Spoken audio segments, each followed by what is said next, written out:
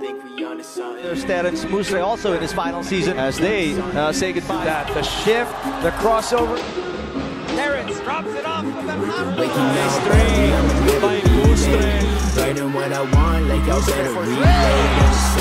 Mustre with a drive, puts it up and in. They try to hold me back, but I never delay. Nah, I never delay. Nah, I never delay. Play that type of music, make them wanna replay. Nah, I never delay. Nah, I never delay. Hello, everyone. So today we have a guest, Terence Mustre from the Philippines. He's played here in London, had a great career here in London for Harris Academy, went over to the Philippines, played for top collegiate programs in the UAAP, such as Adamson Falcons and the Salle Green Archers. He also had a stint in the MPBL. Yep. He's back here in London and he's here to share his stories. T, welcome to the show today. Hello, thank you so much for having me, Coach Clive. Thank you. It's great to have you on today. So if you'd like to just kind of give an introduction to yourself, to the viewers that may not have heard of you or have seen you, but like a nice introduction from the man himself. Hi guys, I'm Terence Mustre. Played for Steve Bucknell, under 18s, Lewisham and Harris Academy. And I played in UAP in Philippines for 5 years, and then from De La Salle University for 2 years, and then Adamson for 3 years. And then I played semi-pro MPBL for Caloocan Supremos. Great. So let's start from the beginning. So you were born 1993. Yeah. This was the year that your father was actually drafted to the PBA from Le Trent, correct? No, he was drafted from like a PBL team. I think Burger Machine. Oh, Burger Machine. Yeah, because the story was like all the positions that he was like. Basically, my dad was a shooting guard, and then all of the shooting guard positions in San Miguel was injured back then. And then there's this coach like Coach Ron Jacobs. He really liked my dad, so he signed my dad for like a little contract, for like a year contract, and then my dad just blew him after that. So because everyone was injured, and then that was his chance basically to rise up. Yeah. So the PBL at that time, it was similar to what the MPBL is now, isn't it? It was a semi-professional league. It was like a platform for, say, athletes to play, build up so they can get to the PBA, correct? To the PBA, yes, yeah. Like a step forward to the PBA, basically, yeah. So so you were born actually when your father was drafted, correct? So you spent a lot of your growing up years in the Philippines. Do you remember how it's like being the son of a PBA player, being in there? Were you in the arenas during the games? And since I was small, like baby. My mom and my dad always takes me to the games. You know, it's like there's no games that I didn't miss. Really, that's the life of being the son of a basketball player when they were kids. Yeah. So. And how was the atmosphere then compared to how it is now?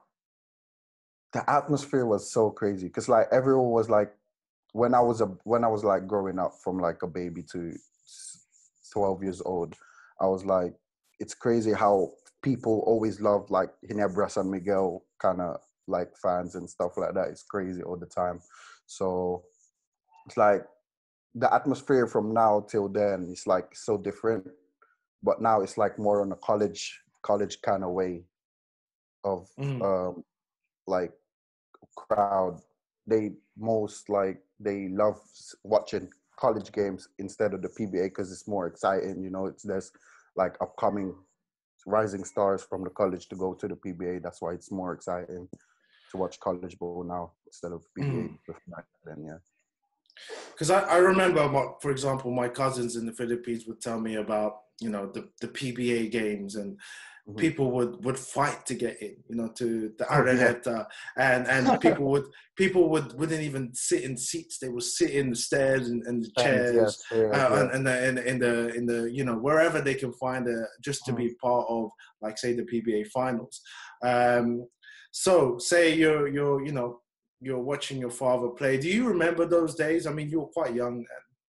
I was so quite young, and then there was this like video that just came up on YouTube that when my dad hit a free on a clutch free, like a seconds, and then Baldabid came down in a half court line and take a shot and made it. And then that was, I think I was small back then. I was like 5, 6 years old. And then that was the best memories because my dad, because every time they win the championship, I always go to the ball boy because like there's a ball boy that always carries me to get to my dad. And then that one time I was already sitting by the rails where the ball boy is, and then everyone was celebrating after my dad took that shot. And then second later, there's a buzzer beater from Baldabid from a half court line.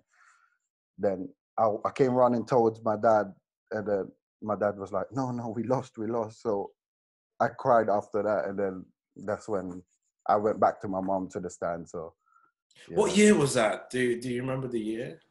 I think that was 1990. Yeah, 1998. That's it. So you were 5 years old. Wow. Yeah, 5 years old. Yeah. It was 1998. Yeah. And that was the closest your father had a chance to win the championship. Yeah. That was after that. Then they're trying to rebuild and stuff like that. Then they started winning championships, and then every time, like they're in the dugout, I'm in there celebrating and stuff like that. I've like every player from the year that my dad came and then my dad ended, or every player that came in and out for San Miguel, I knew everyone. So I became close and stuff like that. So yeah, and then before games they shoot around. I always shoot around with my dad and then play with some of the players and stuff like that in the arena. So yeah. When you're part of that, part of that whole community, I mean, a lot of the players that were teammates of your dad, their children are actually, say, your age, right? And some of the players are like, some of those players that were teammates were also your Ninoms, which is godfather, right? Yes. So do you still keep in contact with like, say, the community there? They probably, a lot of them are excelling, probably playing in Gilas, probably professionals now, not just in basketball, but in their careers. Do you still keep in touch with them? Oh yeah, of course. Like some of the kids of my dad's teammate in San Miguel, we always keep in touch. We always say hi, hello, how's everything and stuff like that. And there's like every time like my dad keeps in contact with their San Miguel teammates, they always ask about their kids and stuff like that. So it's like it's touching, you know. It's like every time that we get a chance to chat around and stuff like that together, we create a group chat. You know, it's like it's good to keep in touch with like the kids and stuff like that with the community of San Miguel, and most of them like are succeed basketball players already. Most of them are in PBA, and most of them are like still in college playing for the last year. So yeah. Shout out Mike the Kite Mustre, PBA legend. So of course we understand. Normally I ask the guests, you know, where did you fall in love with the game, and where did the passion grow?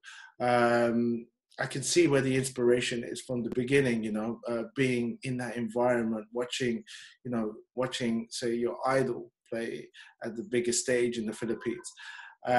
So when did you actually say, okay, this is my opportunity to now start playing? And did you attend some camps there? You know, what made you think, okay, you know what, I'm going to start pursuing this? It started when my dad always bring me to his practices, always bring me to his when shooting around before games. that's when I started falling in love, because I've been watching all these big guys just, like playing so hard and sweating so hard. It's like, that's what I want to be when I grow up. It's like, I want to be just like my dad, working hard to provide for us, you know what I mean? It's like, that's the key of it. And then, yeah, that's when I started falling in love, when I started touching the ball, dribbling it, and then shooting with this big people around me. And yeah, that's when I started falling in love with it. And then since then, just keep working hard every day. Just my dad just keep always teaching me and stuff like that. So yeah. I remember, I may be mistaken, but I think was there like an Alaska basketball camp that you attended before when you were younger? Or No, it was Milo Best Center. It's like, and they still run that now, isn't it? yeah, The they Milo still run basketball that. Yes, yeah. They still run that. It's like, it's just from, if you want to learn from being a basketball player to growth and stuff like that. So yeah, it's that. I think in Philippines, if they, like little kids, like babies and stuff like that, they can still start from there and start. I started from there basically. My dad enrolled me, so, and stuff like that. Yeah. So when did you start playing competitively? So what kind of age did you actually start playing in like games, and your father actually started to come watch you, and your family came to support you? It was when I transferred from like a little school like San Benildo near our house. I started playing competition when I transferred to San Beda for grade 6, like from grade 6 till first year of a high school. That's when I started playing competitive. Then that's when my dad started watching and stuff like that. My whole family. Yeah, it's just it's like because it's Babylonia's little son was in San Beda already playing basketball, and then they recruited me to come over and stuff like that to play 2 more years for San Beda in SBPs, like a little league and stuff like that. So I came with him, and then yeah, that's when it started playing competitive, because my old school was not really like a competitive school. They were just like Catholic, super Catholic school. So yeah, there's not really basketball athlete and stuff like that. And what age would you say you were? I think, I don't know, I think 13, 13. 12, 13, yeah. 12, 13, because I came here when I was Around 15, right? I remember. 15, yeah, 14. I was here 14, and then, yeah, 12 years old, yeah. 12 So you years old. spent 2 years there, pretty much, right? Around 3 Yeah, years, yeah. maybe. That's like, is it called, I believe, junior high school, isn't it? Yeah, junior high school is like, yeah, grade school and then junior high school. So how was the competition? I mean, is the quality level of that, say, standard in the basketball in the Philippines of basketball? Is it quite good? Do you actually get recognition? Do people look out, and scouts actually look out for, to recruit you for college programs? Yeah, but back then it was, because it was San Beda, they have a really good program. They always like look after the kid from having a potential to get to the college level. So they basically keep him until they get better, until they're ready for college. So yeah, I think like the program for San Beda, it was just like they want you to grow to be a good player until you get to college. So yeah, it's more like having to have more confidence and experience to get to the level that you want to be. So once you finish San Beda, or you didn't actually get to finish it, when you were 14, you moved to London. That must have been a big transition period for you in your life, because you grew up in Philippines your whole life. Now you're in London, which is a very diverse city, completely different to how Philippines is. A big city with lots of opportunities. You know, you go to school, there's different people from different backgrounds. How was that transition into London? Did you get homesick, and you know, Uh, how was it for you?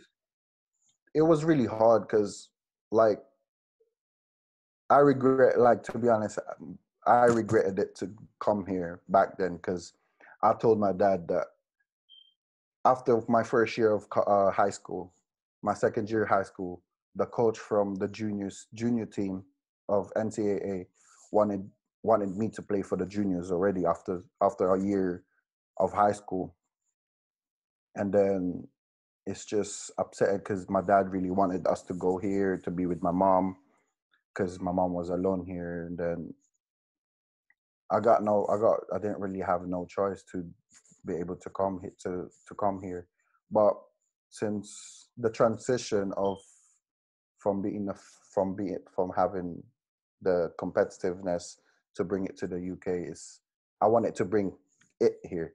So it's like, I wanted to be the best as I can here from what I learned from 2 years of competitive leagues to the UK.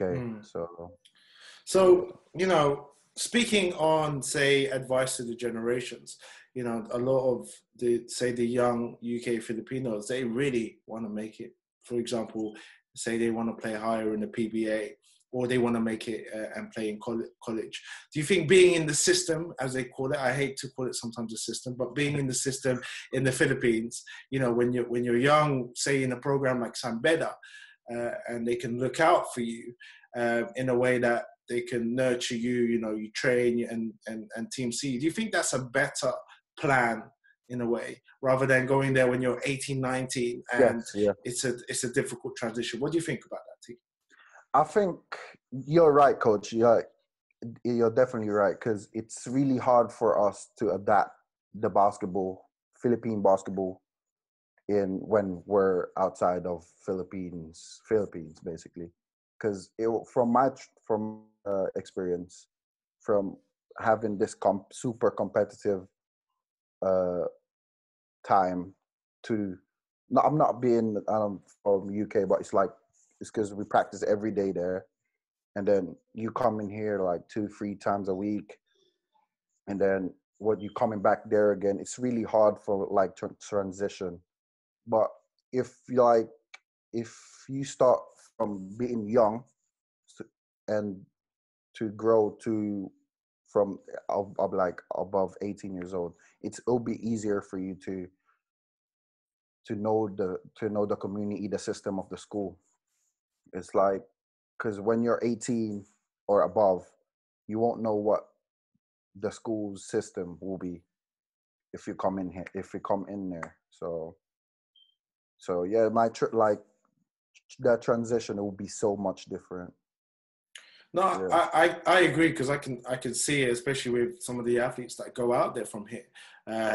It's unfortunate they struggle because it's not necessarily that they're not talented and they're not good enough. Yeah. It's just adjusting to the lifestyle, and you know, the players already out there are in the system. The coaches know them; they've seen them for a long time. You know, you really have to be exceptional in a way for you to exceed. It's like, for me, like when I came back to the Philippines, I was just an average player. Like, I'm not really that good. Like Forever and Jaron saying, I'm not those kind of guys when I came back. But I felt that when I was here, because I put the competitiveness from Sunbedder to put it here. So I felt like I was more confident for myself and stuff like that. But when I came back, it was really hard for me because I didn't know the system. Yeah. Because I was here for like more than 7 years. Then came back to the Philippines age of 21. So it was really hard for me to transition. Yeah, transition. Yeah, that's it. We'll definitely get to and touch on that part when when you actually eventually go back to the Philippines. So you're in London, or you're not based in London, right? You're actually outside London. Epsom, is it? Yeah, correct? I'm in Preston now. Preston, Up north. Preston. Yeah. But Just near when you first came to London I to was be in London. reunited, oh, you were in London? Okay. Yeah, I was in Uh, London. So, oh yeah, because you were playing for Harris Academy, isn't it? Yeah. So you know, I remember when you first came, you sparked so much life, I would say, and some energy into the community, because we'd never seen someone, a talent such as you, and especially at you were only 14 at the time, 15. Where do you go from there? So, you know, finding a basketball program, finding a coach, finding a basketball club, which kind of suits your mentality, kind of, you feel, you know, this club will get the best out of me. Well, it's all started in youth games. We were representing Sutton County. And then I was with Sam Estrada, one of your players. Shout out, Sam. Shout out, Sam. And yeah, there's this one coach that was just watching us, and then he's called Robert Youngblood. He coaches Essex Leopards one time for Division 1. So yeah, he talked to me after the game. And then he was like, "Oh, we're having this academy that we're building with Steve Bucknell." I was like, "Who's Steve Bucknell? I don't know who that is." And then I came there, and then started showing what I've got, and then that's when I started building his trust, because I was just showing how competitive I was, how he wanted us to be. So yeah, that's. As they say, they will always, in my eyes, you know, talent will always be spotted. So again, the path will follow to say now you're joining Young Bloods program. Was this was at Harris Academy? Yeah, this was at Harris Academy. Yeah, that's where it all started, and then that's when I met Dwayne, Camille, and Ruel Graham's one of my best teammates in Harris. So yeah, that's when it all started. Was this the time that you met? So I worked professionally with Jade Buckley as well. Was he on that team too? Yeah, Jade. Yeah. He was in Lewisham team. Yeah, he was in Lewisham team. Yeah. So he told me you took his minutes. That's what he said to me. No, I just gave it there just to show what I've got. No. He's got love, man. Shout out Jade. He's a cool guy. So playing for Steve Bucknell. So for the ones that do not know, Steve Bucknell, you know, great coach in the UK, strong reputation, played in the collegiate levels in America, played at North Carolina, I believe. Yes. Played in the NBA as well. So he's running his own club here, which is now at the London Thunder. How's it like to play for a coach like Steve Bucknell? He's one of a coach that really wants the best out of you. He wants to trust you on what you can do. It's like he lets you do what you want, but you have to show him that he should trust you. He's just one of those great coach that believes in each players. So yeah, that's playing for Coach Steve Bucknell is so much privilege, because I didn't know that he was just one of those great coaches back in when I was playing for him. So yeah, it's just really a privilege to play with Coach Steve Bucknell. So you played at under 16 and under 18, correct? Just under 18s.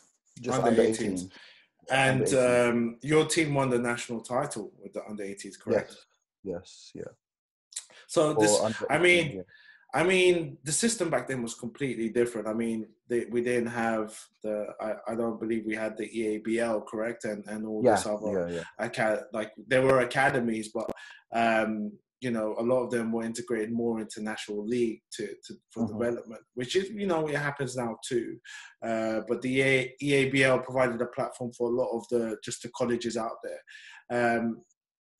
Describe that feeling of, you know, being part of the team. You mentioned some names, you know, you and Roel used to be quite a strong dynamic duo in the UK scene. I remember you guys were making a lot of noise. Describe that under 18 team, because I still see, you know, you share it. It has a lot of like kind of meaning and memories to you, right? Because like that under 18 teams is like so much memories and so much things that we don't want to forget, because it's like we have ups and downs and stuff like that. So like every time one of us like goes down, everyone has to pick him up to be in the same page. It's like, I don't know, it's like I felt like I have brothers, like really have brothers, like how Coach Steve put us together as a team, like as a one team. That's how it made me feel like I don't want to lose this memory. Like I will never be who I am when I was there without them. That's how it was. That's how it felt. Like just pure family. So it's like, yeah, that's just like if everyone's competitive, everyone has to be competitive. So yeah, that's about it. And then yeah, it's just pure family, really. So do you think that, you know, that brotherhood, as they call it, you know, do you think that transcends onto the court? So as close as you are off the court, do you think that transcends into the court? Like as in Yeah, the way it's you like play? yeah, it's like everyone has everyone's back. It's just we transition from outside to the inside of the court. It's like whatever it can be, whatever my teammate helps me to do, I will help him what I can do. So it's like, yeah, uh, everyone has each other's back. Really, that's Yeah, how it was. Like it helps build that trust factor as well, trust, right? yeah, Especially. yeah, that's it. So looking at the under 18, you know, that whole run, were you guys undefeated? Is there any games that really speaks out to you that you thought, you know, this is a game that I'll always remember as part of that championship run?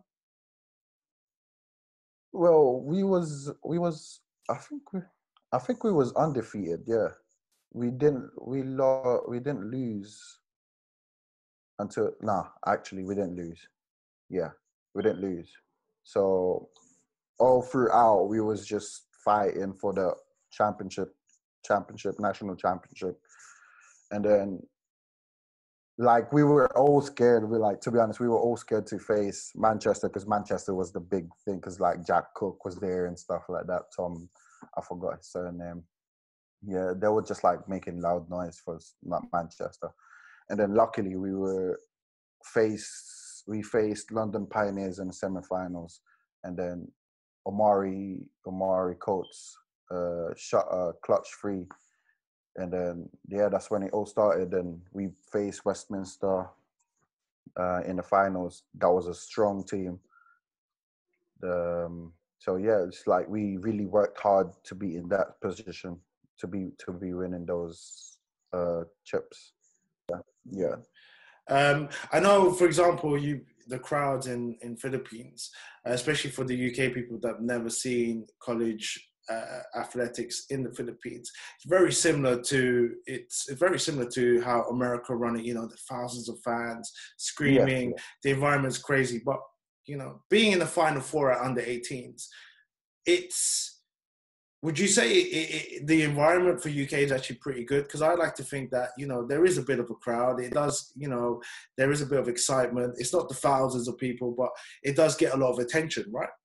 Yes, yeah. Like fans, like I think basketball here in UK when it all started was when we were in high school playing for Harris. I think that's when it all started. That community of basketball was building up and stuff like that.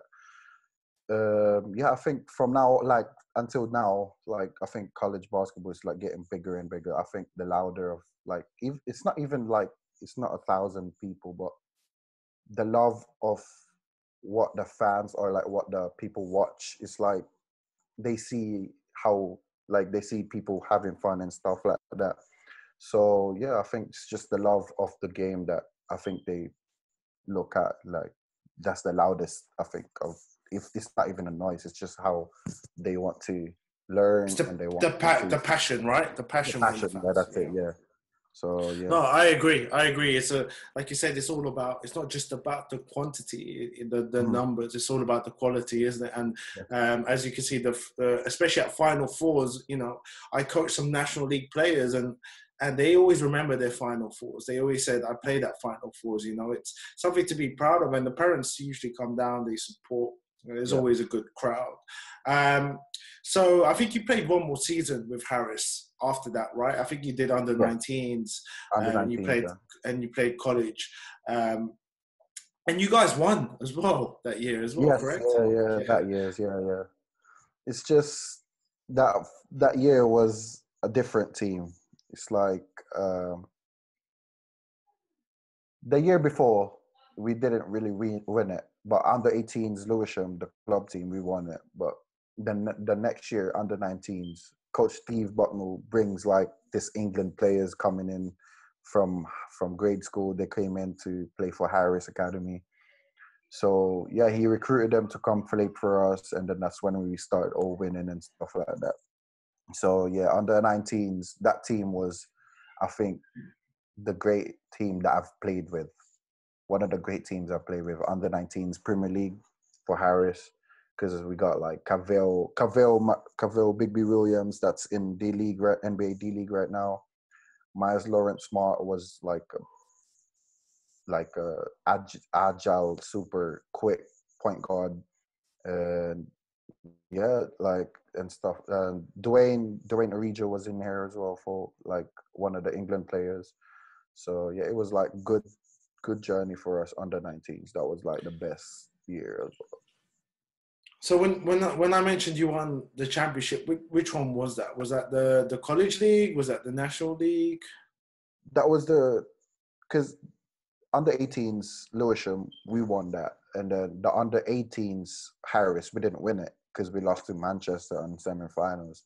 But then the next year under 19s Premier League, we won it.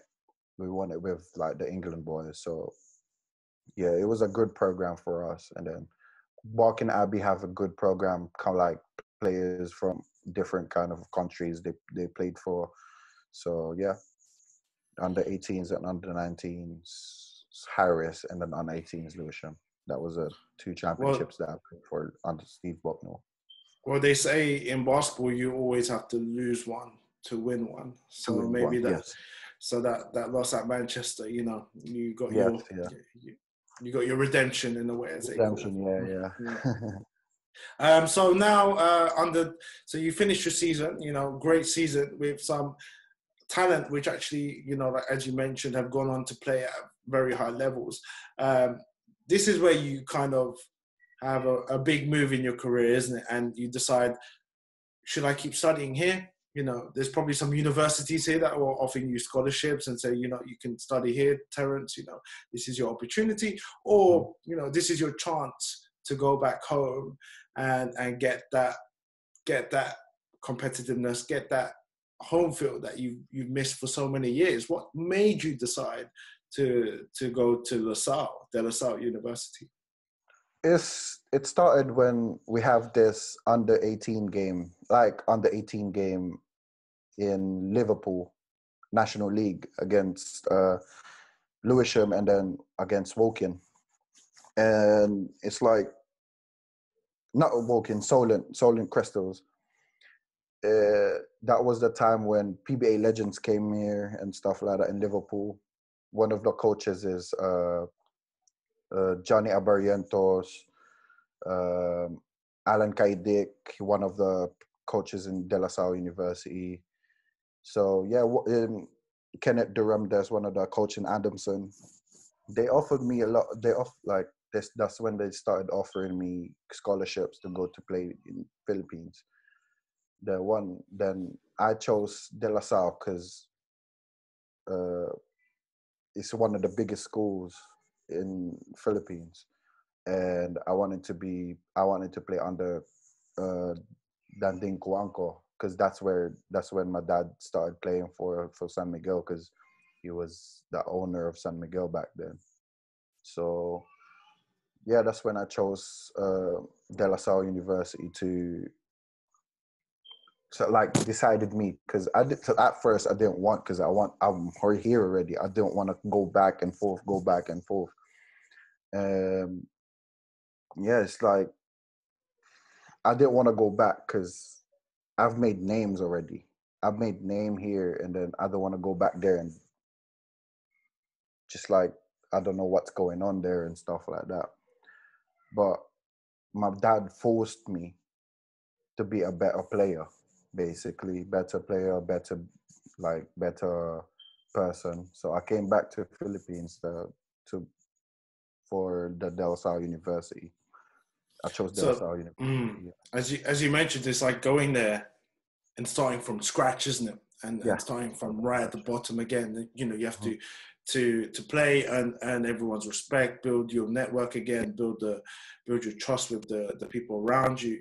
And that's not an easy thing to do at all. But I remember when you first transferred, you were in the B team, correct? De La Salle B. I was in the B team, because I was doing a residency.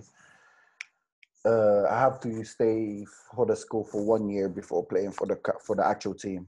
That's how it works.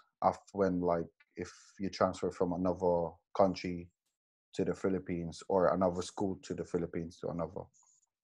So, is that, if you don't mind me asking, is that because you have a British passport, correct?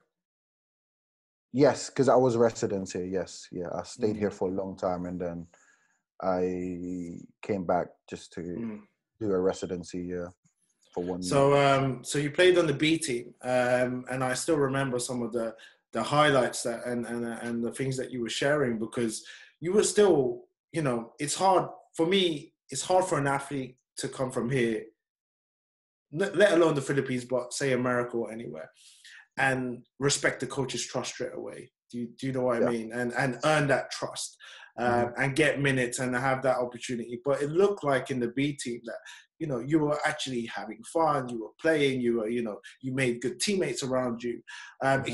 It kind of described that experience of playing for De La Salle B, because, you know, you finally made it to the one of the top teams in the UAAP, you know, the Green Archers. How was that experience playing for the B team and representing them? It's like it's a good experience, a really good experience. It's just like if they really look after you as a player, athlete, and they always give you like what you need and stuff like that. It's just a good experience for me. Great experience. Having teammates like recruited from America, like Abu Tratter, that's in the PBA right now, and for Giles, Julian Sargent, Yankee Haruna, Ben Mbala was one of the best imports in UAAP. It was like a good privilege. It was privilege, and it was a great experience playing with these guys that's reached their level already. So yeah, it's a great experience, really. But as you mentioned, you know, starting from scratch, go to the point before this, you know, you said you had to start from scratch. How was that like transitioning back into, because obviously it's in your roots, you know, you grew up in the Philippines, you played there, you know, you played high school there, but transferring to the UK, people don't realize that you actually adjust your game and you change the way you think and see the game sometimes, because you're in that environment, isn't it? So you have to go back into the Philippine basketball mentality. How was that, you know, going into De La Salle B? Like, the basketball was so different, because like in here they just like I mean they play proper defense, of course, but it's not as hard as Philippines. Like, when you get the ball, as soon as you're a point guard, when you get the ball from the inbound, someone's already up you, like in there, in your face. It's like, it's so different. Because like in Philippines mentality, when I was there, and then they were recruited American players, like, oh, someone's telling me, oh, someone's gonna take your minutes, someone's gonna take your minutes. That's why they recruited them. That's their mentality. So every time that you're new from a country to go to the Philippines, they always up in your ass. It's like they don't want, like, they don't want their minutes to be gone just because you're here. You got recruited. So it's a way different from transition from the UK to the Philippines. So it's like, it's really hard for me to adapt because I didn't know how it was then until I came back to the Philippines for college basketball. I didn't know how the program went. I don't know how to adapt what they have during when they were from young to college in the Philippines. So it was really hard for me to move back and forth. So it's kind of like would you say the American mentality? You know, when you go to America, and say you're a Brit and you go there, they don't really care what you've achieved, like where you're from, what you've done. You know, for example, you won national championships in UK. You know, you were MVP, Final Fours, and but they don't really care, right? They'll just go up in your face and go at you. Yes, they don't really care, especially in the Philippines.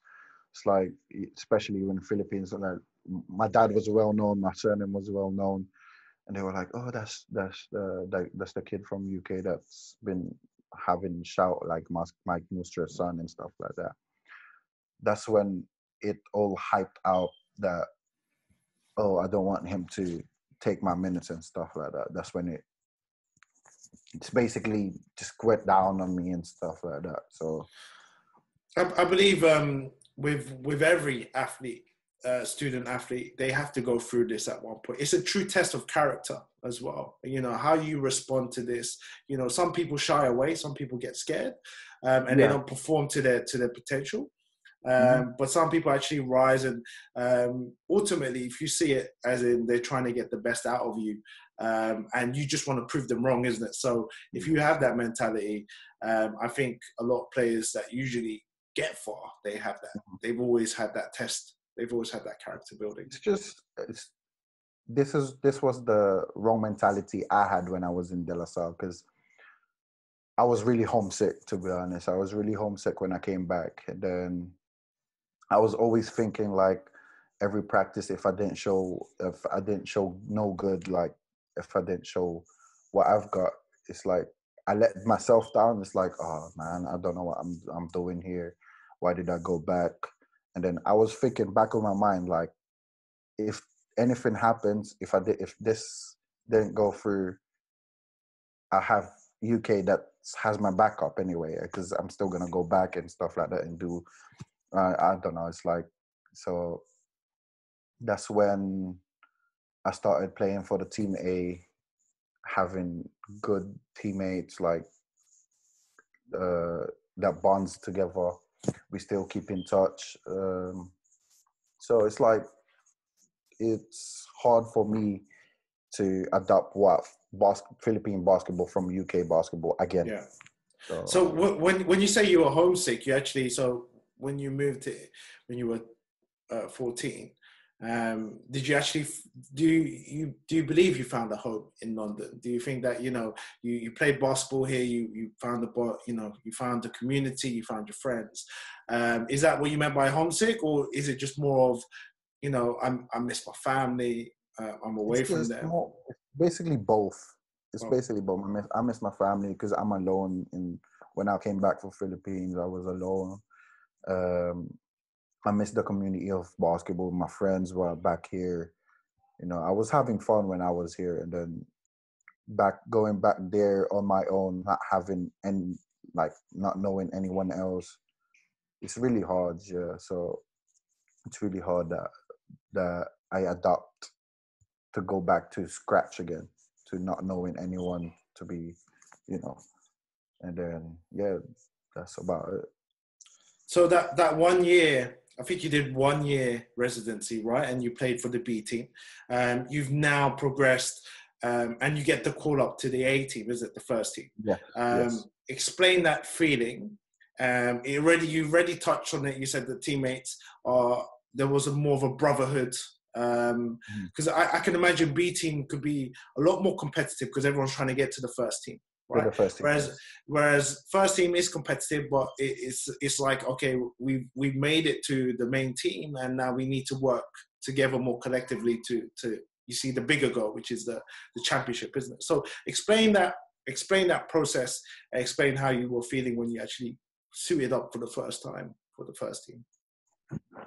The experience was so great. Like, I didn't get to play like for a big stadium and stuff like that. It's like, it was, my heart like dropped when I first came into the like arena, and then drums and crowds was there. It's like, it's crazy how from transition from being just an average player to be into that level. It's like, because it all started when I was in Team B. At first, the coach of Team A told me already that I won't be able to get to the Team A. He's going to cut me. And then I proved him wrong when we went to Cebu, played some of the schools in Cebu for like 3 games, and then played very, very well, earned a lot of minutes. That's when I gave a little trust to him to be able to reach to the Team A.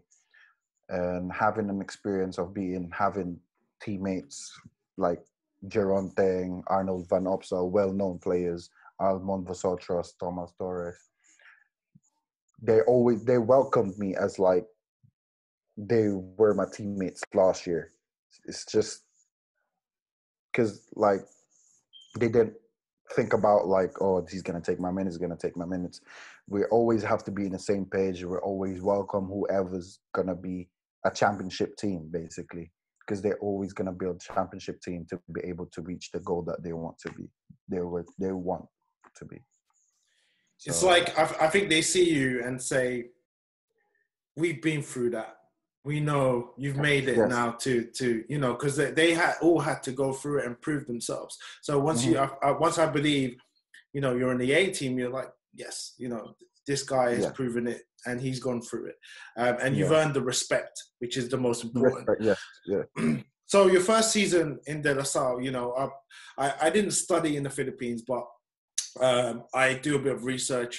I hear about the culture out there. They really hype up college basketball. I hear like there's rallies, to start off the season. Explain those little things. These are probably little things people always say. The basketball stuff is what you remember. But I think a lot of the off-court stuff is things that kind of make you smile and kind of think, I miss that student-athlete environment. Student-athlete. It's being a student-athlete is just like, it's crazy how, because basketball is like the world number one sport in Philippines. If they know that you're a basketball player, they always look up to you, because like it's a number one sport, and then they just watch basketball all the time. It's just that there's always pep rally that we have before the season starts, and then it's a big crowd. I mean, all of the students, all of the schools are watching us doing some dancing and stuff like that. Just initiation. We have to dress up like a girl to dance in front of this thousand of a lot of people. It's just, those are the memories that you will never forget, because that's when you're gonna start your confidence. If you're gonna be shy, you're gonna be shy in the court. If you're not gonna be shy if you're not gonna be shy off the court, you're not gonna be shy in the court. So that's where having this initiation and this rally that we have to perform in a big stage and stuff like that. So yeah. And it builds that connection with the fans, doesn't it? They actually see you and they're like, oh wow, it builds that connection, that relationship. And it also shows, you're not just basketball players. You're just, you're athletes. You're just human beings. Because like you said, people put you on a pedestal, but when they see you off the court, it's nice because they're like, wow, they can have a laugh, they can joke about, and I see you smiling because it must have been some nice memories that you've had. Yes, of course. It's like, it's things like that is just never unforgotten. It's like, it's just been part of your journey.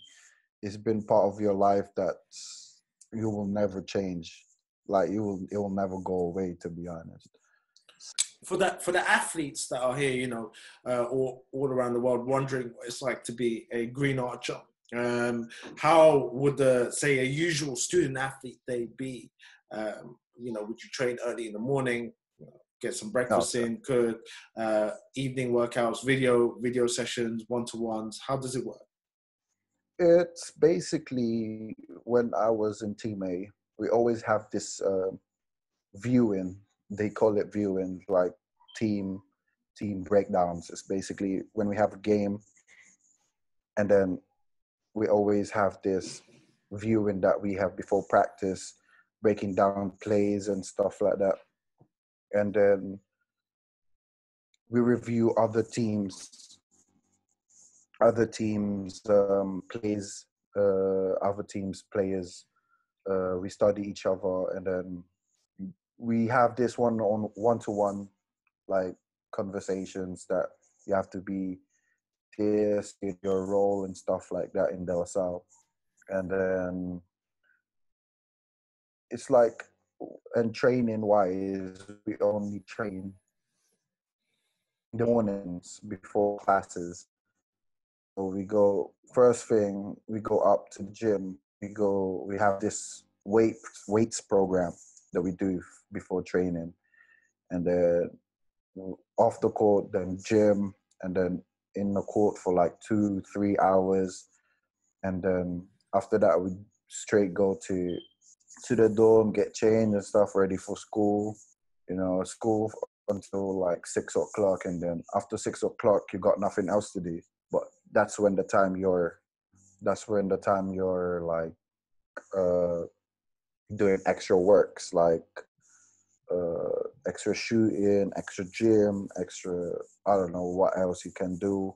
So the court is just like 5 minutes away from where your dorm is anyway. So you can just do extra work and stuff like that. So, and it's open for athletes to come in and just yes, shoot. It's always open. Yes, the gym is always open until 10 o'clock at night. So yeah, and then they built like an outside court just by our dormitory, so you can just shoot around there at midnight and stuff like that. It's always open. So yeah, it's just like, that's when the time you have to do extra. They don't have to tell you and stuff like, it's your own initiative to be doing extra work to be a better player, really. Did you find yourself on those courts quite a lot by yourself, shooting and putting the extra reps in? Yes, of course, yes. Because at that time, I didn't have enough minutes to earn. So that's when I started working hard and stuff like that. So when I'm not on the court, it's like, when I'm not having this minutes back then in Little Salle, I was just working. After game days, I always keep working hard, keep shooting, keep doing what I can. And then, yeah, that's when I started trying to lose weight and stuff like that, trying to keep in touch with my body. So back then in LaSalle, it's like you look after. We have our own kitchen, we have like our own dormitories, like proper. You don't understand, but it's just like a proper hotel. It's like they look after you so much that whatever you eat, you can eat whatever you want. It's just go to the kitchen. So it's just back then that I was just eating a lot because we would just look after. So yeah, it's just when they started having this time that I didn't have enough minutes in LaSalle. I started working, shooting at night, having this late nights late nights workouts. So that's when I started building my confidence. So describe your first season at De La Salle. As you mentioned, the opportunities, there are probably more senior guards there already. You said, you weren't receiving the minutes. How did that feel? If you had to kind of overview that one season and give it a summary, what would you say and how did it go? It went, like, it's always like a challenge to me back then, because I didn't there was 3 games already starting off the season that I didn't have enough minutes, and then that's when I started I'll just work my way up. I'll work my minutes to be in the court, and then I think I went down because I felt down because the way I was working during the season, I think the progress is not really enough to be the rotation. But then there was this time that it was Ateneo and LaSalle. It's just like a big proper rival school game. And then they put me in just to guard one of the best shooters in the UAAP, Juan Pesomar. They told me to guard him, to not make him shoot. That's when the time that I have to show what I need to be as my role to perform in the court. So I didn't really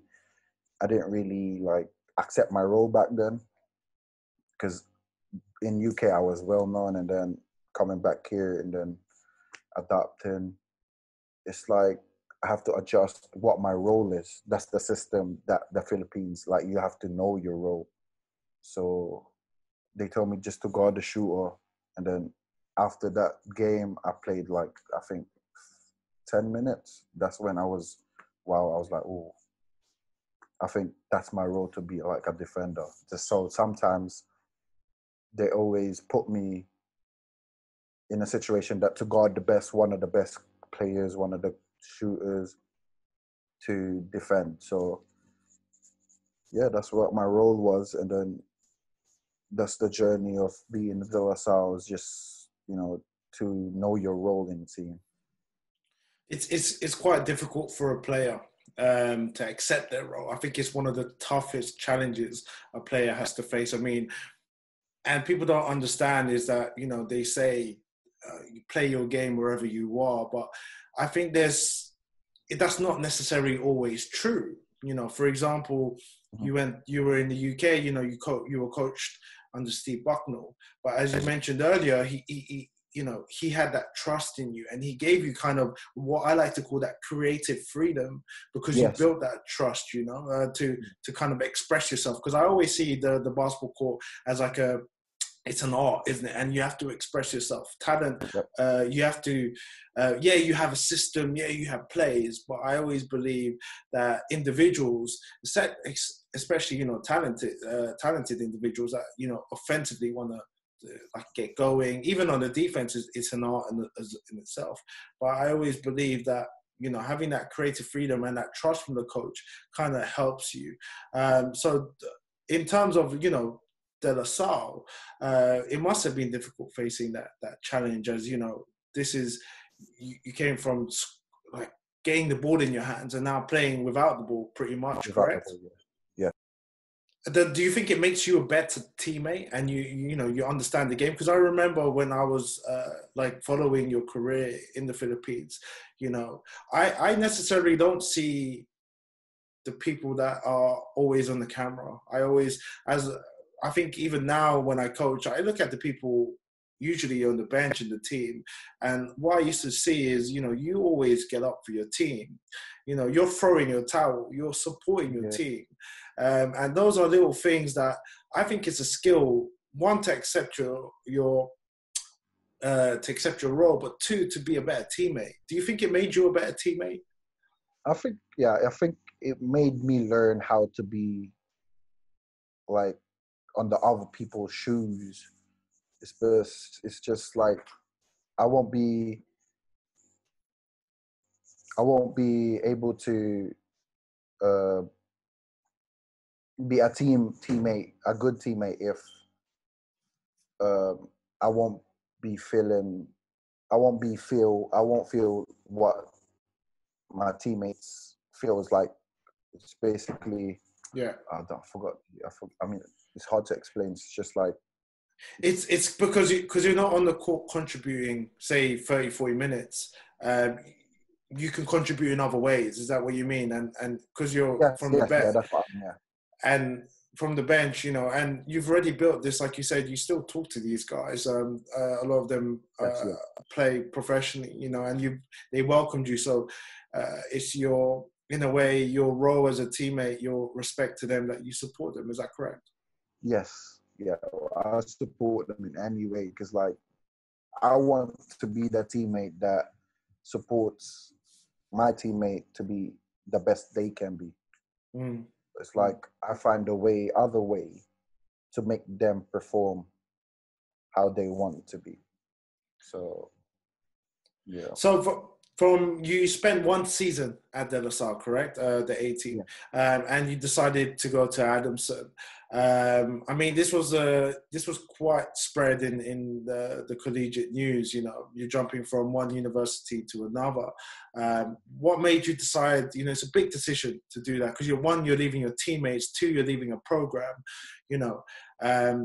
It's a big decision to make. So. What kind of, of course, playing time is important, but what other factors did you put into it?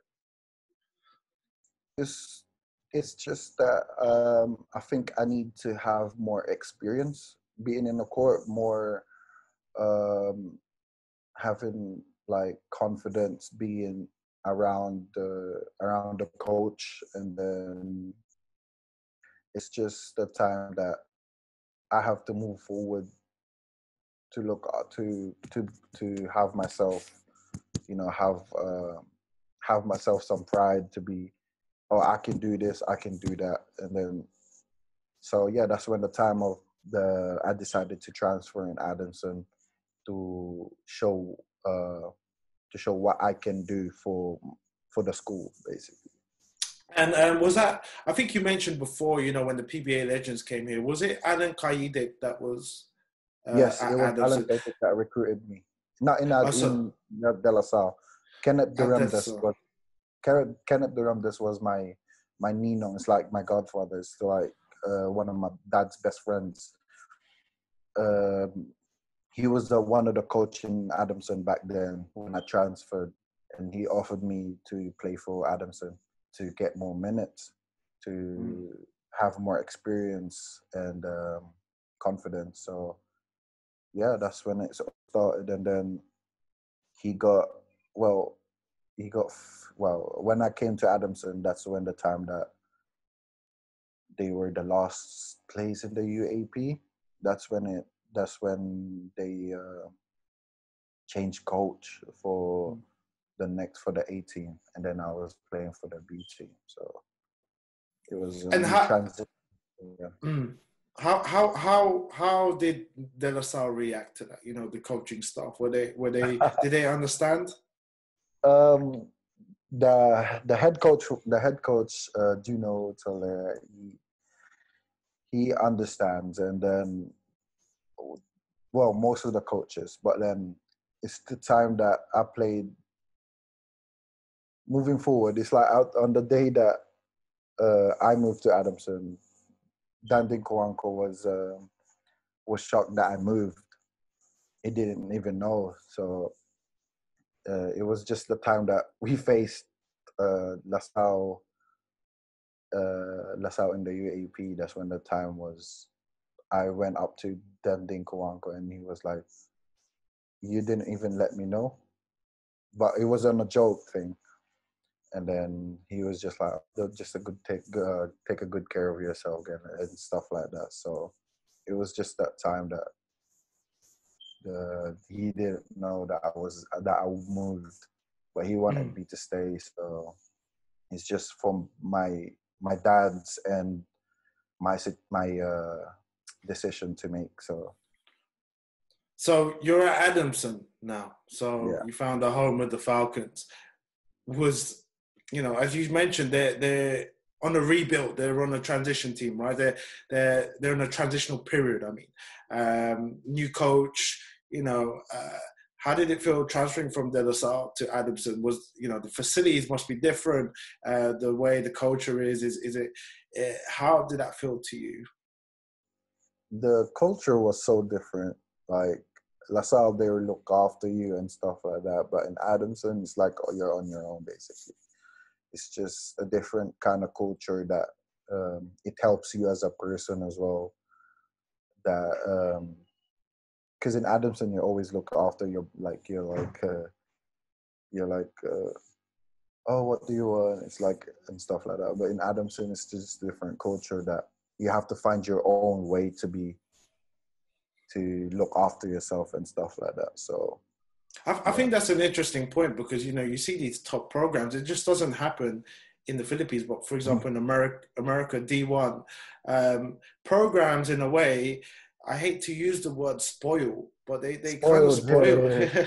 They spoil their athletes. They give them everything that they need, whereas I feel sometimes going to a program which is not as big, has less resources, and can help build you as a human, as an athlete, as a person, because you have to be more independent. Would you agree on that?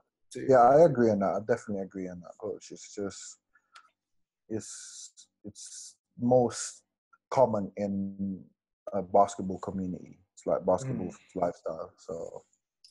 So we're at Adamson, and it's back to square one again. You have to prove yourself to the coach, meet your teammates. You probably played against them the year before. How was that? Did they open you with welcome arms?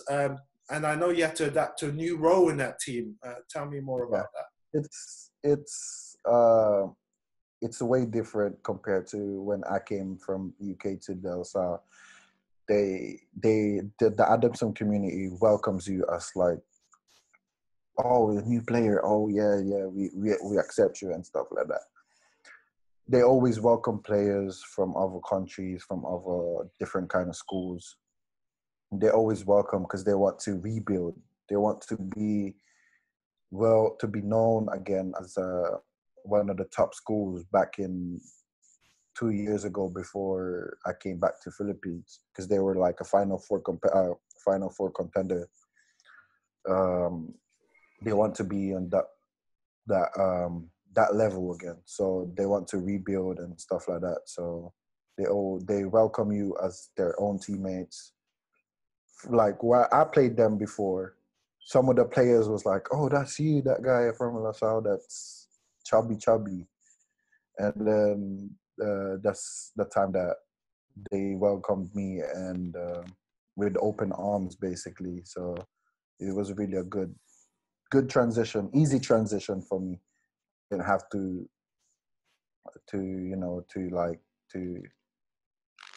adopt a different kind of culture again. So speaking about the role in your team, the coach, new coach and new team, he's defining roles. Players don't usually realize they're normally assigned a role, but usually in the season they get in the habit of actually filling that role, and that's when they clearly understand it. Some coaches, they say it to you straight, but some coaches will actually build you up into that role so you kind of naturally fall in. So what was your role at Adamson? It was completely different to De La Salle, correct? Yes, completely different, because I was basically one of the co-captains in Adamson. So it's like it's the system that I have to show my other teammates that being a captain, you have to follow me. So I have to work hard as much as I want them to work hard. So that's the time that I have to be more vocal, be more as a teammate and stuff like that. So be being from uh, 0 minutes on having an experience of actual playing in the court for like 15-20 minutes a game, it's a big difference because you have to, as a leader of a team, you have to show what you have to bring for the team. It's just, you have to lead your teammates to where you want to lead your school. So yeah, that's the only my role is to work hard, and to work hard with my teammates to get to where we want to be in our level. So if you had to overview that first season that you had with Adamson, you know, it will probably be a difficult one because I think you said the team was bottom of the table in the year before. Yeah. New coach. Did you guys win many games? How was it? Was a system in place? Was the coaching? Did they make it clear? Were your teammates optimistic? It was the coach, because the coach really had a really good system.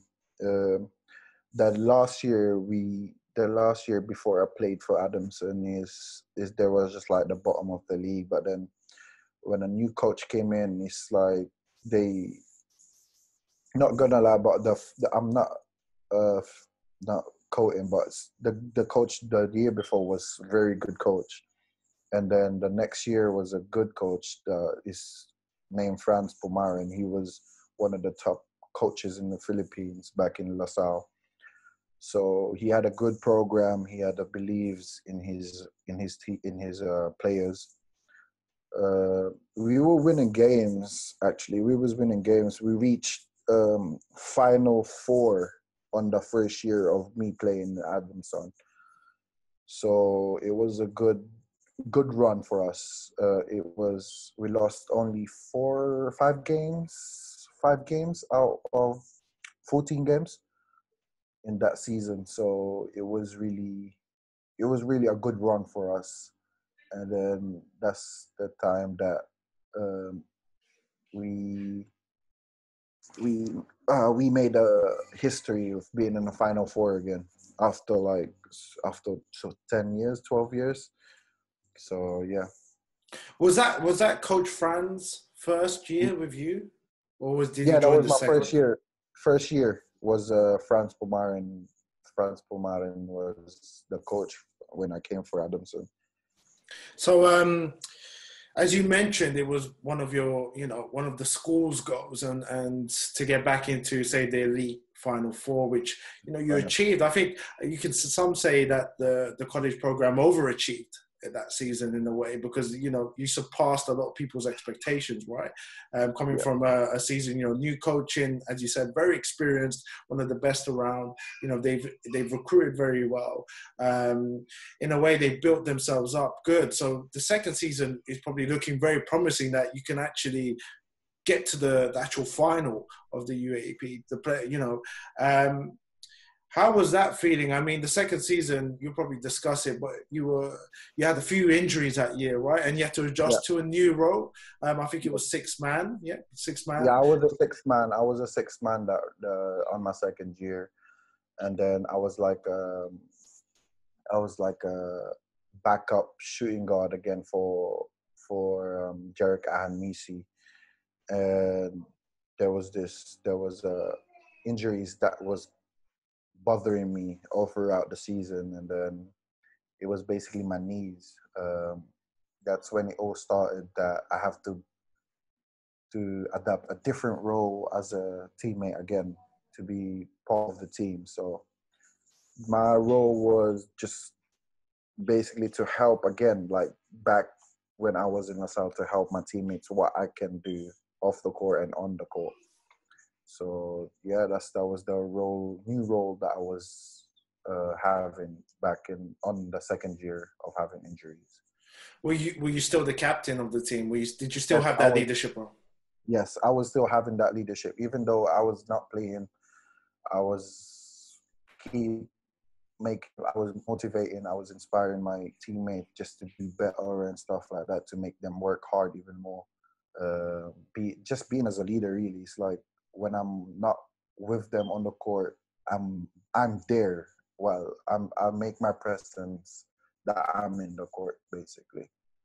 And that's the thing. I think some players they kind of they definitely get disheartened and upset when they don't play. And someone always told me, just because you're on the bench doesn't mean you're not a good player. Yeah, of course, yeah. Yeah. And someone told me that when I was young, and it's very true, And I think the players from the year before definitely respect you because of how you carried the program in the first year. But they understand that, your body gets older with time. You had a few injuries, situations changes, basketball teams evolve, and you adjusted to your role. And I think that's a big sacrifice for the bigger goal, because I think you guys went to the playoffs that year, right, as well? And yeah, the second year again, like 2 consecutive years, we went to Final Fours back to back, but then we both lost to De La Salle 2 years straight in the Final Fours, semifinals. And I actually remember watching that game, and I could see how emotional you were, because I think that was I think you knew that might have been your last year playing, right? Yes, yeah. It was bad because that was the time that, well, half of the season I was injured, and then I came back just a week before the Final Fours.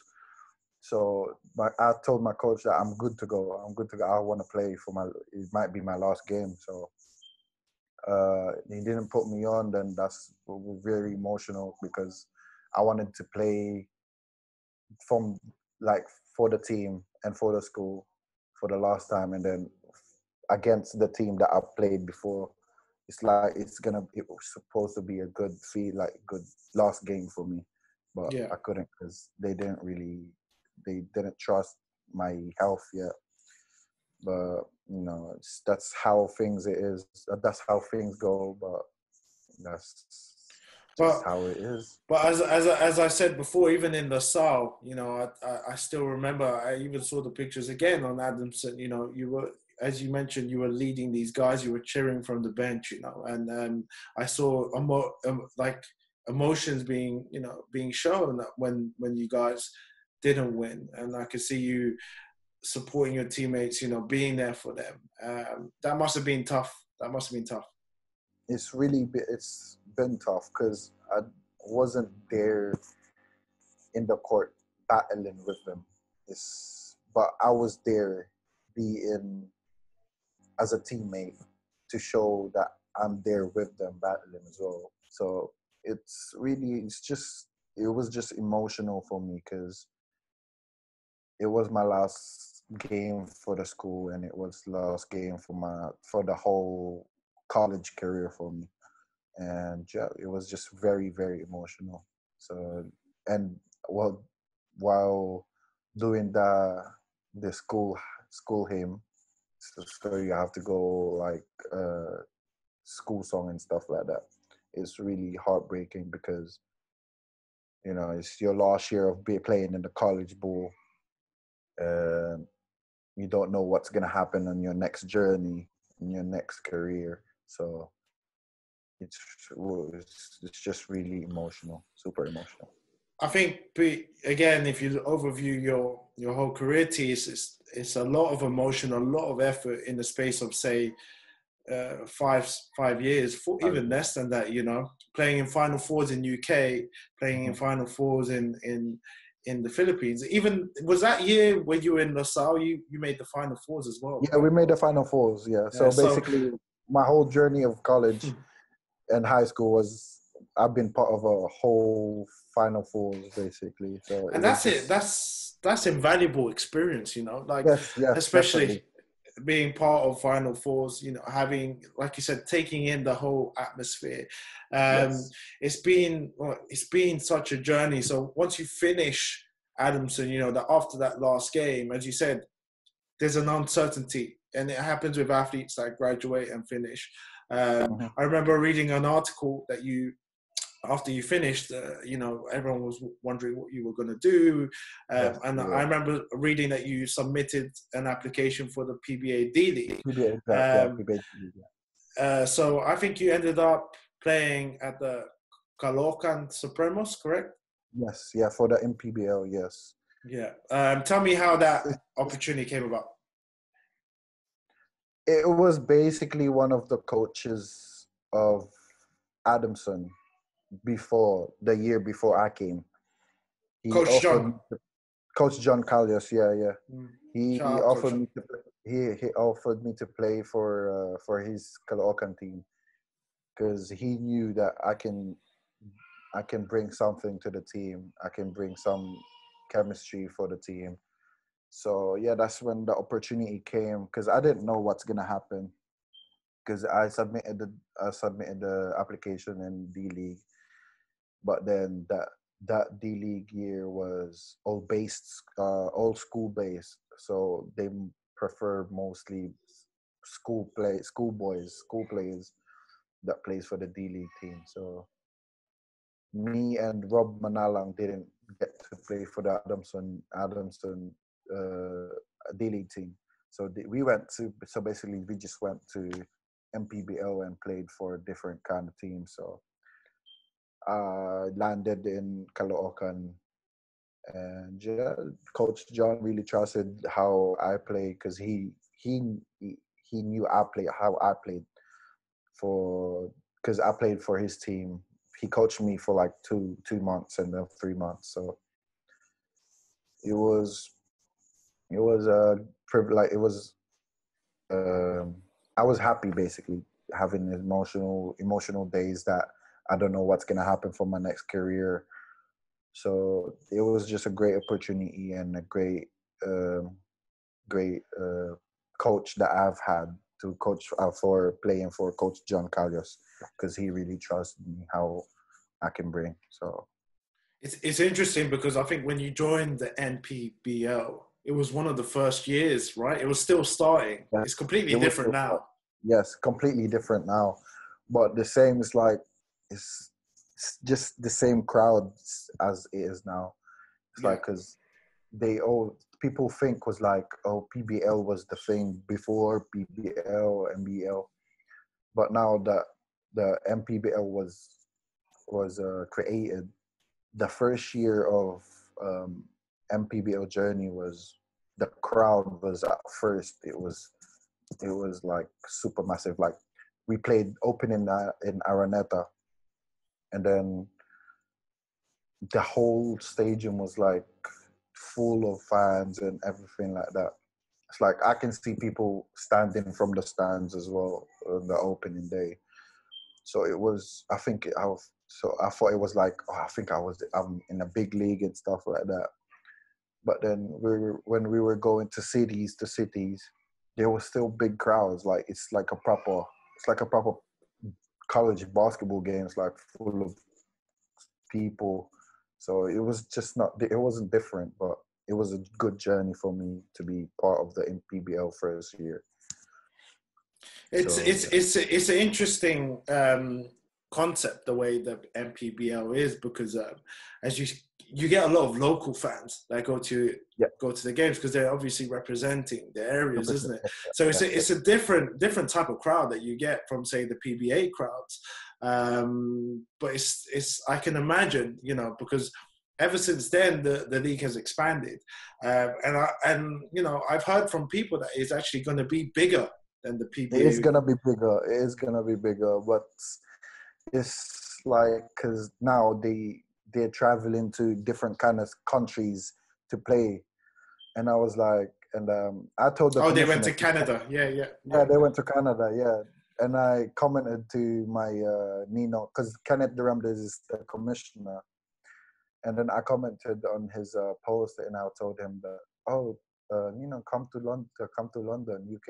to have a game during the season, and he liked it, and then I was like, oh, I think they're gonna pursue of having different games in different countries. So I think it's gonna be bigger because there's more cities that wants to join in Yeah, yeah. to be well known as a, you know, so it's gonna be bigger and bigger. Yeah. I mean, when they first started, my town, you know, Bacoor, they never had a team. You know, now they have the City Strikers. You know, you get PBA players such as, like, say, JJ Helterbrand now playing in the MPBL. You know, and this is what the insight that I've been given. You know, as much as they've stated that they don't want to conflict with what PBA is doing, they're doing their own thing. You know, they want to work in a way together. I still think the way the MPBL is actually improving. I think it'll be better than PBA, or it's actually going to overtake it. I think it's gonna overtake PBA because it gives it gives more opportunities for other people that other players that didn't reach PBA, you know, that didn't get to that level. But it's just more opportunities for those players that that didn't get drafted, that didn't get any teams from the PBA to show they can do in MPBL, because it's getting bigger and bigger. And sorry, T, to cut you off, there are rules in place, isn't it, for this? For example, you have to have, like, is it? I'm not 100% sure, but is it? You have to have players from your area representing the team, at least. Yeah. You have to have locals in your team, like I think 8 players, 5 local players in your team, and then you can recruit.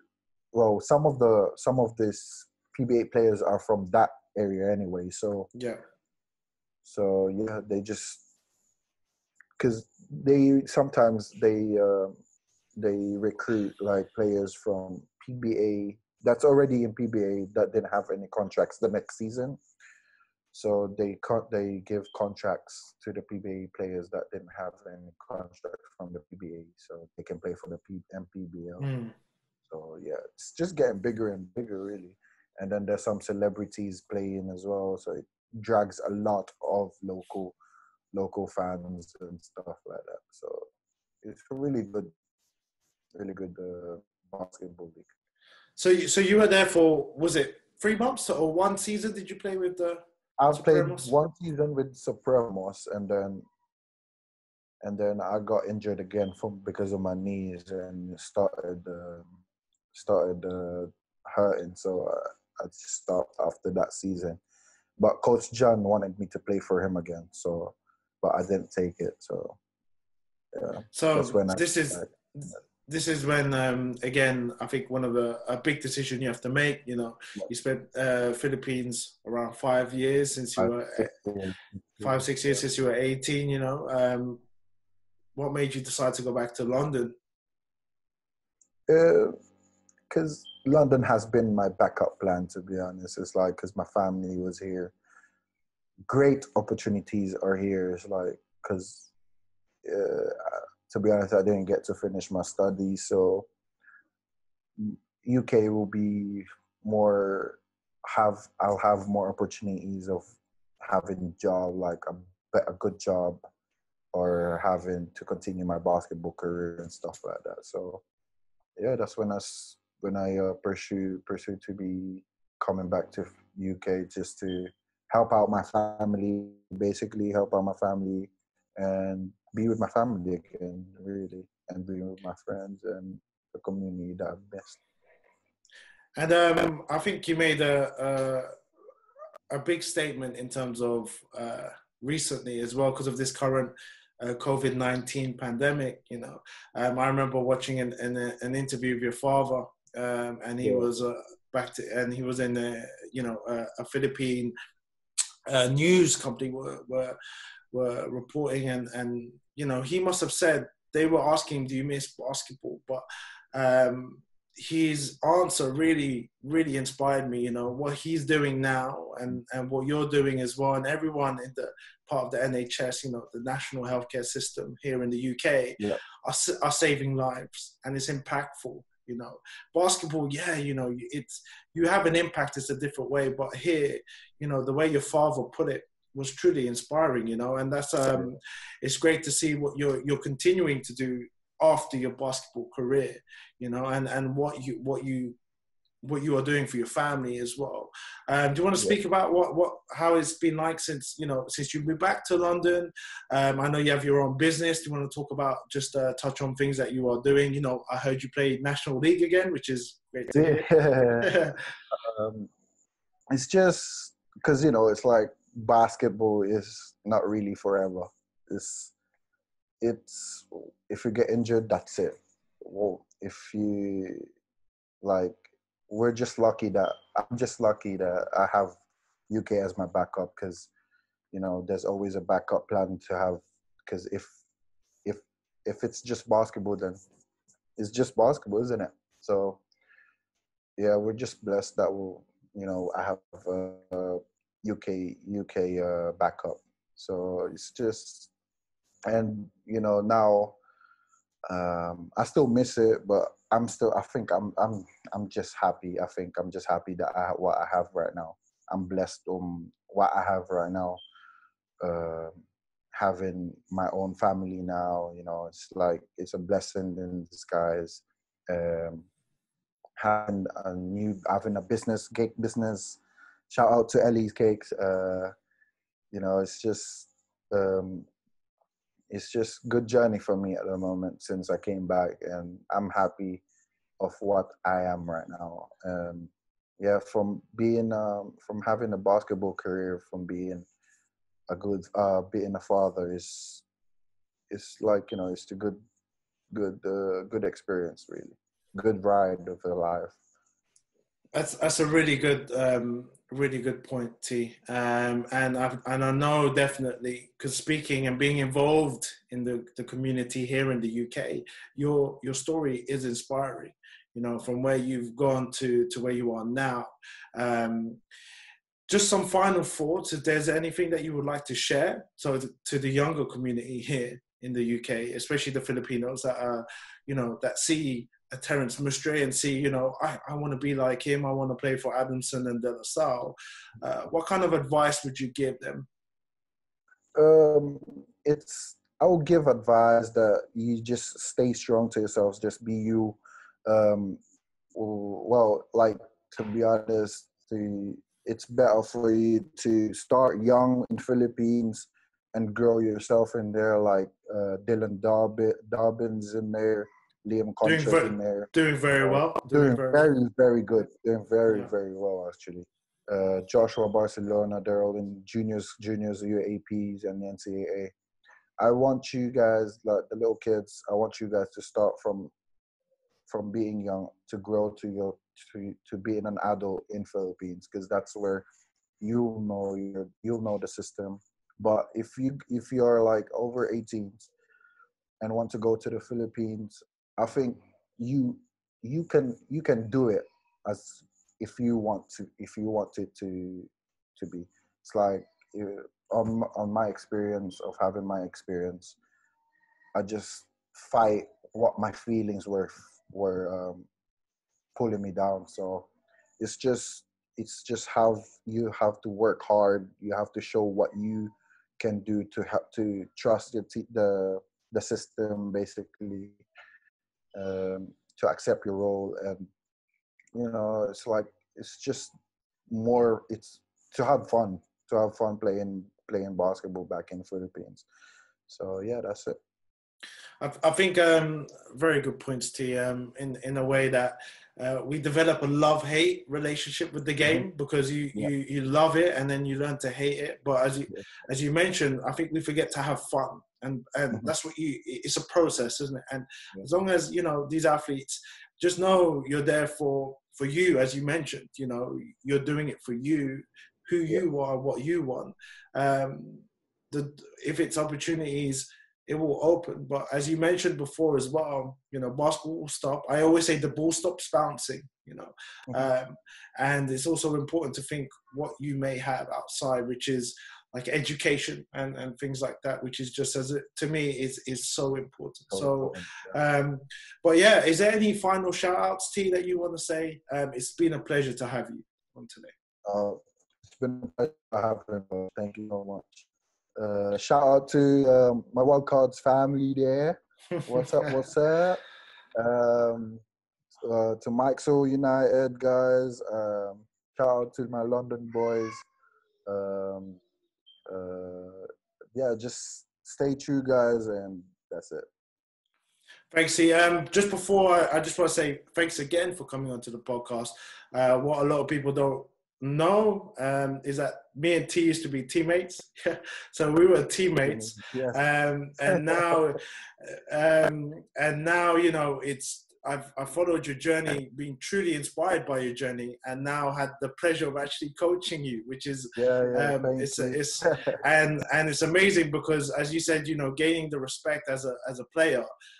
It's actually an honor to coach you and to have your respect. You know, we've won a championship together. It's actually been a good ride. So it's great to see that you're in a good place in your life. Yeah, and I appreciate the time that you give to the community and to me as well. So thank you, T. Thank you so much for having me, Coach. Thank you, and thank you for the community that's still respects how I am, and you know, it's just good journey. And thank you so much for all the support for all the communities and all Filipinos that supported me to my journey, even though it didn't really go well, but they're still there supporting, and I really appreciate those people, especially you, Coach, because you were just, you know, you welcomed me since, even though I came back, you welcomed me as your one. So it's really good, you know. Thank you so much for the support. That's it. Thanks, T. It means a lot to me, definitely. All right. Take care, stay safe, and we'll catch up soon. Okay. Of course, God. See you soon. Take care.